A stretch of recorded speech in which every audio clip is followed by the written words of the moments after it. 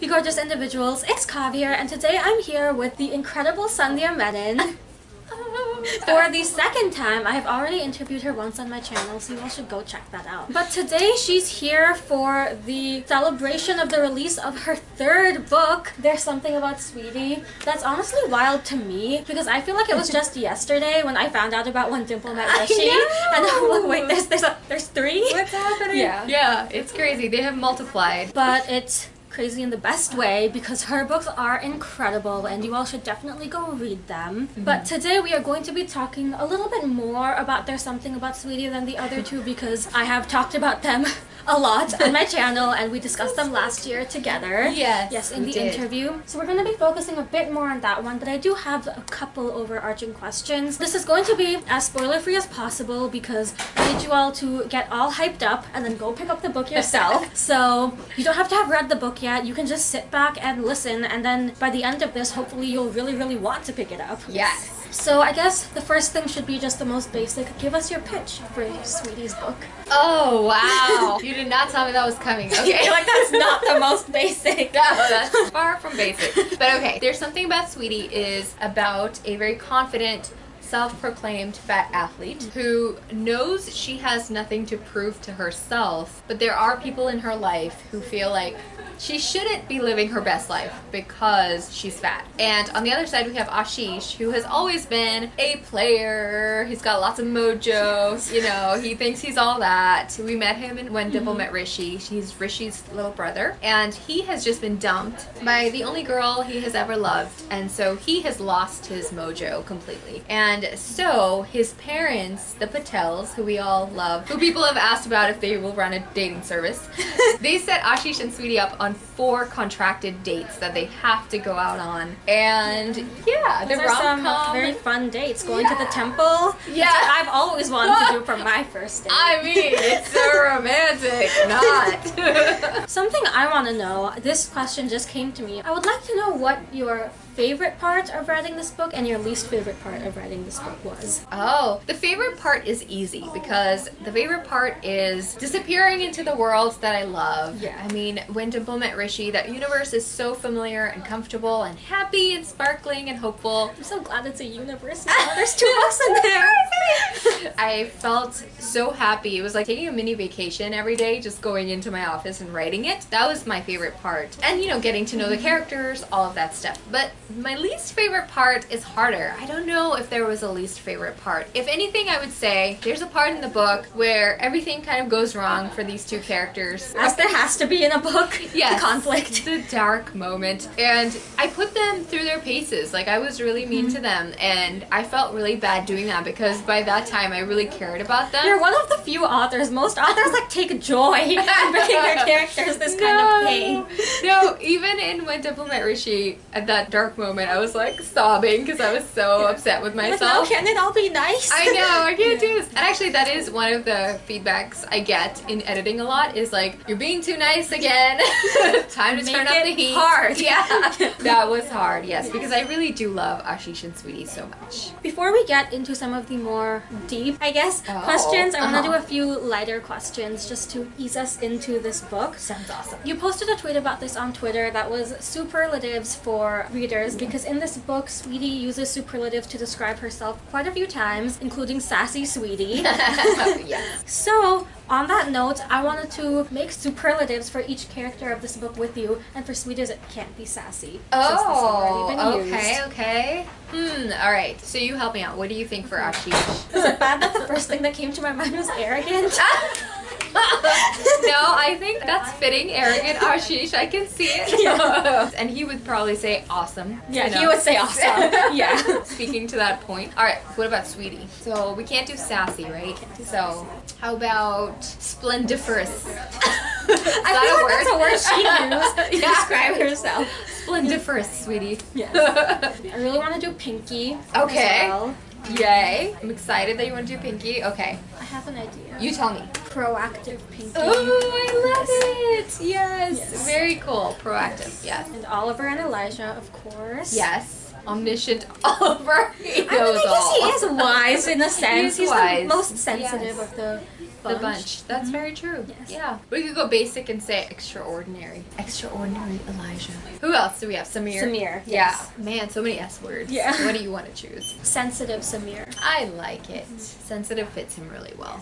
Yeah. And now that that's done. Yeah, that was quite a project. Now that project's over. Okay, I'm gonna put you on the spot again. I want you to share your theme songs for Sweetie, Ashish, and the book as a whole. What? Okay. Oh my god. Alright, so Sweetie in the book talks about, she likes This Is Me. I feel like that and R-E-S-P-C-T. Oh yeah. Either of those would work. Those are perfect. Right? Yes. Help me out with Ashish's. What do you think? I feel like it has to be something like really contemporary right Yes, now. exactly. I mean, I don't know if this works for him as a character, but I guess how he sees Sweetie Sunflower. I don't know that one. It was on the Into the Spider-Verse soundtrack. It's by Post Malone. Oh. I don't know that it describes him, but I think it describes how he sees Sweetie. Oh, I love it. Yeah. I feel like something that describes him would be like Hall of Fame. Yeah, that's perfect. On the theme of the book, somebody on Twitter tweeted me the song Sweetie by Carly Rae Jepsen. Oh, and I it didn't is know, very I don't know that poppy. song. I haven't listened to like the lyrics closely, but the overall feel was super cute. Okay, So let's go with that one. for now. Yes, and now you have Maybe. homework on what to listen to. I know. Yes, and now again, just to put you on the spot one last time. All right, let's Yes. do it. I can take it. We have to come up with Hogwarts houses for the characters, and there's something about Sweetie, and then I want to do Dimple, Rishi, Okay. Twinkle, and Sahil as well. Oh, awesome. Okay. So Sweetie, I feel like is a Hufflepuff. Okay, I was gonna say that. I would Yeah. have gone to bat Right, if I didn't right. come up with that. I, like that's what she's Yes. been in my head. What would you say Ashish's? I do think he's a Gryffindor. I do too. Yeah, That's he's what a I have in my Gryffindor. head. He had a few non-Gryffindor moments, but I Yeah. think he still exudes Gryffindor. He's got that Yeah. in him, right? Yeah, I think so. Okay, so Dimple, Gryffindor. Gryffindor. Yeah. All right. Do you agree? I think Gryffindor. I polled readers at one of my events, and everybody said Slytherin. So I think she could have a Slytherin. She is vibe. ambitious. I could see it. She's like just so brave and upfront. I know. That's why I thought Gryffindor. She's just so fiery. Yeah. So okay, Rishi. Hufflepuff for him as well. I think Hufflepuff. Yeah. There's a theme going here. I do like my Hufflepuff. Yes. And then Twinkle. I won't tell you what I think, but you tell me what you Now I'm think. scared. I'm scared mine's No. gonna be the wrong answer. No, I've gotten two different answers. I feel like if we're talking about like ambition, I feel like Twinkle has some of that. So Slytherin. We need some good Slytherins. Yeah, we Yeah. do, for sure. And I also feel like Ravenclaw because That was actually my first thought, Yeah. but then I started thinking about like her ambition. those are the two answers I always get. She Is could be a hybrid. Ravenclaw, Slytherin mix. So yeah. And then Sahil. Hufflepuff. Hufflepuff. Yes. I That's don't a know, true am I Hufflepuff. writing Hufflepuff boys for a reason? But I broke the mold with Ashish. Ashish, yes. So, But then Sweetie Sweetie is a yes, Hufflepuff. Have to have at least one. And now to get a little bit more into those intense questions. All right, intensity. I like it. First of all, I do want to have a little bit of a conversation about Samir. I feel like he was Okay. a very interesting character. I'm trying to think of the best way to do this without spoilers, but I think that a lot of times in books, like the supporting characters, their primary goal is to support the main character. They do have character traits. They do have stories of their own. I mean, we saw that with Oliver and Elijah in this Yeah. book. But Samir really, I feel like, has his own character arc in a way. And he has a very interesting one in, you know, how he's feeling and what he goes through. So I wanted to talk a bit about that. Okay. Man, Samir was one of those characters who was supposed to be a very minor character to start with, Yeah. which actually Ashish was supposed to be in When Dimple Met Rishi. So are we getting a spin-off about Samir now? So Samir was one of those characters who just happened to take on a bigger role than I expected. When Just I first read him, like I definitely thought he was going to be just a supporting character that just showed up once in a while, kind of Right. for comedic relief. Yeah. Then he really made his way. Right, yeah. He barreled his way into the book. Yes, he did. He was just one of those characters who was meant to be backdrop, you know, just kind of to set off Ashish, and Yeah. then he turned out to have this whole arc of his own story, and it just went from there. Yeah, kind of building off of that, do you feel like some characters come more intentionally to you and some just flow naturally with the story? Yes, definitely. There are some characters who I have to plot out from the beginning to the end, and then there are others who just dance onto the page and do whatever they want. They make it their own. Yes, Yes. exactly, and you just have to follow along. And something I really want to talk about, which again you talked about during the event, and I think that's been one of the main focal points of this book, are just the fat acceptance themes and the body positivity themes. And you know, this is kind of a free-for-all. I don't have anything specific I want to touch on, but I just think that it's so important, you know, and you mentioned some of this again during the event, and you have in the process of writing this book. There are books like Dumplin' that have come out that have definitely paved the way for this, but, you know, they're nowhere near enough, especially with the current mentality of our society, because I feel like even in my life, people who are supportive of movements to, I don't know, end racism or end homophobia are so there for that, but that doesn't always get extended to fatphobia. Right. And so I think it's something really important, especially showing it in the light of a woman of color, because there are cultural nuances to that. Right. So yeah, I think it's something to definitely talk about. Thank you. It's just so ingrained in our society to be fatphobic that just in everyday, you know, conversation, you'll probably come across like 10 or 15 different fatphobic jokes or comments that aren't even maybe intended that way, or they don't think deeply about it, but they'll say things like, oh, I feel so fat today, or something, you know, and it's like, let's not do that. Let's start to examine a little bit more about what we're saying and be more intentional with our words. Yeah, I just remember I heard a comment a few days ago where someone in my class was like, oh, I look fat in that picture, and I was like, why is that a bad thing? Right. Why does that matter? Yeah, exactly. Do we ever look at it and say, oh, I look proud in that picture, or I look brown in that picture. Like, I look so brown in that picture. What a shocker. Yeah. I know. It doesn't carry the same connotation as I look so fat. Definitely. I think this is something you touched on briefly at the beginning of this book, that I think Sweetie talks about this. She says that people say, oh, I'm just concerned for your health. And this does occasionally happen with very thin people, but not to the same extreme. Nowhere near the same extreme. And also, my question is it really your business? Right, exactly. I feel like people use that as an excuse when they're confronted on their fat phobia. Their immediate thing is, but I'm just concerned about your health. Well, is that your place? Are you this person's like loved one or close personal friend? Are you their doctor? Are you their doctor? And you know, it's really strange that people feel like they have the right to comment on someone else's body. And I think you really explore that in this book. And again, something you talked about earlier was the impact her mom had on her, and that her mom really didn't think she was doing anything wrong. She thought that she truly was being concerned for her daughter, and I think that that's where you see the cycle of this, because her mom was raised to believe something, so she's instilling that on Sweetie because she genuinely thinks that her being fat is the worst thing for her. And Sweetie is like, no, I am happy the way I am now. I'm not working towards happiness. I've already achieved it. Exactly. Yeah, that's so true. Sweetie just says, you know, I have it all already, and I have it while being a fat girl. And there it is, like, take it or leave it, you know. How was that, exploring that, you know? Did you have to take breaks while writing? Because I know that's a rough topic to get through. And how did you balance the part where her mother said her piece, but then Sweetie responded in her way with her positivity? So how did you balance that? It was definitely challenging at times, where I was like, oh God, it's so hard. I don't want to do this. I don't want to write this. It's sad. But I knew that it would have a hopeful and happy ending, and so I wanted to keep going because I knew I could get Sweetie through the rough patches to the happily ever after, and I just wanted to get through it. And honestly, like, I did that thing where Sweetie was just already so confident she didn't have an arc. She was just like, whatever, Mom, I don't care what you say. And my editor was like, that's not as satisfying as if she had to work for it. Let's not do that. I just wanted Sweetie to, like, just be able to just feel like fine, even though her mom said these things, and that's obviously not how you write a book. So I did have to go back and edit and fix that. And can you talk about the impact of Anjali in that? Anjali is Sweetie's cousin, who is also a happy fat woman, who is an accomplished surgeon. She's married to a man she loves. So you were talking about how a lot of times these characters exist in a void, where they're like, I'm the only fat one, but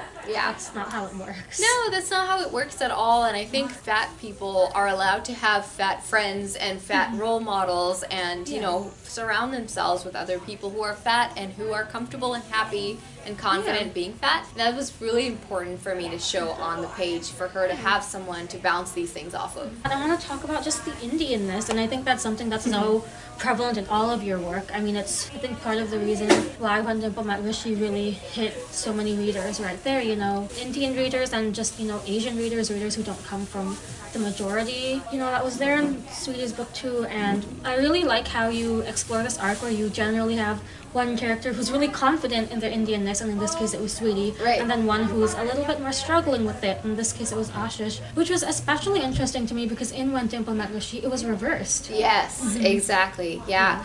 And I wanted to show that, like, Ashish, even coming from the same family as Rishi, he didn't have the same experiences growing up. You know, he's a different person, and how he internalized all the messages was completely different from what we saw in Rishi. And Sweetie, she is just very comfortable in her culture, and she doesn't see it as something to struggle with. And I think it's important to show both kinds of teens, you know, like, because some people don't struggle. They're like, yeah, I'm Indian American and I'm cool with it, you know, and then there are some who are like, what does it mean to be Indian American? Who am I? Who what am is the I? meaning of life? Yes, exactly. And both are valid.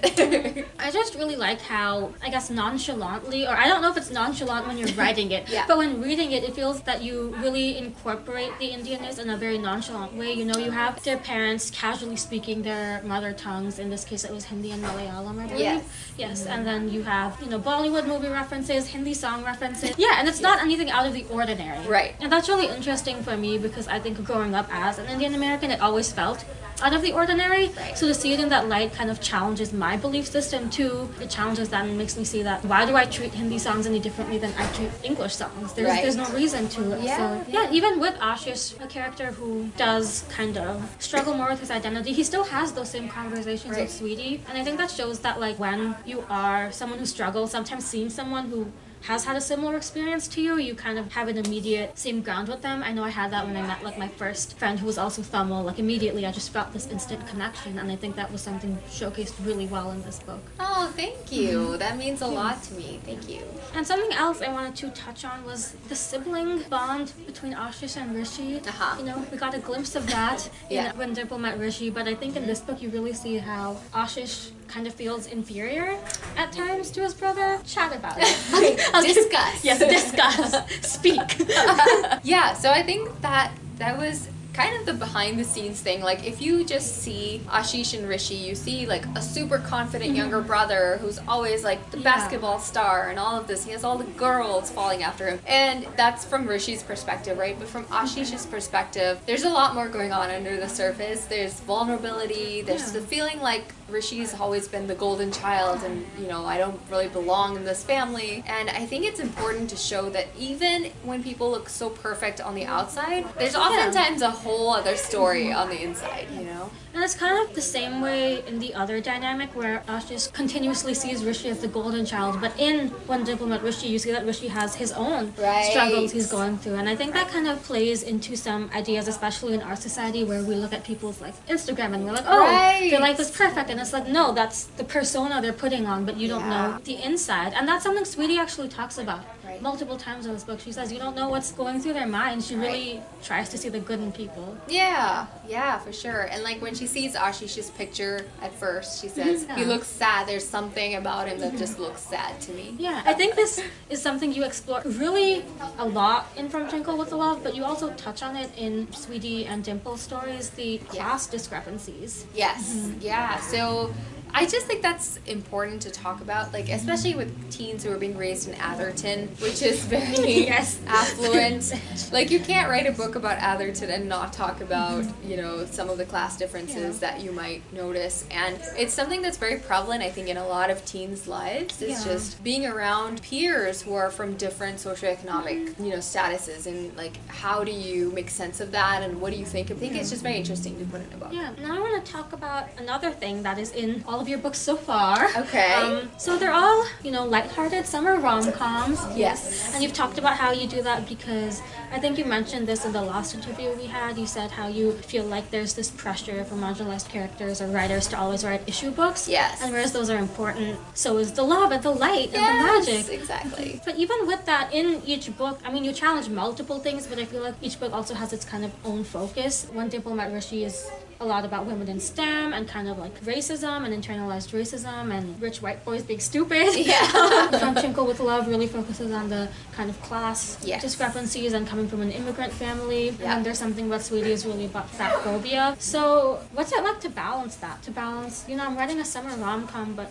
I'm also having these moving themes. And do you feel like that's something that just comes to your character because your characters are from these backgrounds that you can't avoid it? Right. So I think with characters who live a marginalized identity anyway, it's really hard to separate the story from, you know, their marginalized identity and things that they would face on a day-to-day basis. Like, you can't write a really honest, authentic story without diving into that at least a little bit. But because it's a rom-com and it's a summer rom-com, it's a happy place, you can dive into it a little bit at a time and then still have it all work out in the end without going into like a really dark place, right? Yeah. So and that's what I like. I think that's really nice because that's like the actuality of day-to-day life. Not that issue books aren't. I think they are very important. But I think that also there's something about the fact that it's day-to-day life. Your day-to-day life isn't always the big things that happen. It's just, you know, the little things, but then there are also good days when you're just having fun. And I think that is authentic. That is real. Right. You know? Yeah, definitely. And I think that the big thing about like this push for diversity in the book world or in media in general isn't to have specifically issue stories, but just to have all kinds of stories for all kinds of people. So to have these lighthearted stories and these issue stories for, you know, all people, just to have equal access to every story, not just one or the other. Right, exactly, exactly. We all deserve to see ourselves in all kinds of stories. Exactly. Yeah. And now I want to play a game. We've ended on, I think, a strong note. Yes. I want to play Let's a do fun it. game. Okay. It's a lightning round. Ooh. Yes. So I'm just going to say 2 words and you just have to say the first. Okay. That comes to your mind. This is actually inspired by There's Something About Sweetie because they do play that game. Yes. In the book. They So do. Panther or plotter? Plotter. Daylight or nighttime? Daylight. Gryffindor or Slytherin? Gryffindor. Coffee or tea? Tea. Sadly. Used to be coffee. I can't drink caffeine anymore. DC or Marvel? DC. Spring or fall? Spring. Harry Potter or To All the Boys I've Loved Before? Oh my god. How to choose? To all the boys. Contemporary or fantasy? Contemporary. Rang de Basanti or Kalhonaho? Kalhonaho. Dimple or Sweetie? Can't make me choose between my own children. I was gonna try to trick you, just go through all of them really fast. So you're just like, say one. Oh man, I cannot choose. I refuse. No, I can't do it. You choose. Which one? Sweetie. That was easier No, than I thought. it's not easy. Hear me out. Okay. I feel like Dimple is the person I am, Uh-huh. but Sweetie is the person I want to be. Oh, that's sweet. I actually wrote that in my review. I was like, everyone should be Sweetie. That's so Because she just sweet. sees the good in everyone. And, you know, Dimple is very passionate, Yes. but also she would slap someone. And I feel like maybe that's not the realm to go to. Or That's not how to resolve your conflicts. that's not how to resolve your conflicts. Yeah. But I am Dimple. I really could relate really strong to her, but I just feel like Sweetie's like just like this really inspirational figure that like we're all like aspire to be. Yeah. Those are all the questions I had Yay! for They Sandy. were Thank you great. for being here on my channel today. I feel like I shouldn't have to rave about these books anymore because that's half of what my brand is. But I'll take the opportunity to. You guys definitely should be reading these books. They're so good. You know, it's May right now, so it's the perfect time to pick up summer rom-coms. It's very summery. Yes. And I think that these books are perfect for that. And you don't have to read one to read them all, but you should read them all. Yes. Thank you for having me. Of I feel like course. this has become a tradition to like Yeah. chat with you. So I will leave links to where you can follow Sandhya, where you can get the books. Thank you all so much for watching. I hope you're having a lovely day or night wherever you are. Please remember that you're beautiful and you deserve the world, and I will see you soon for a brand new video. Goodbye!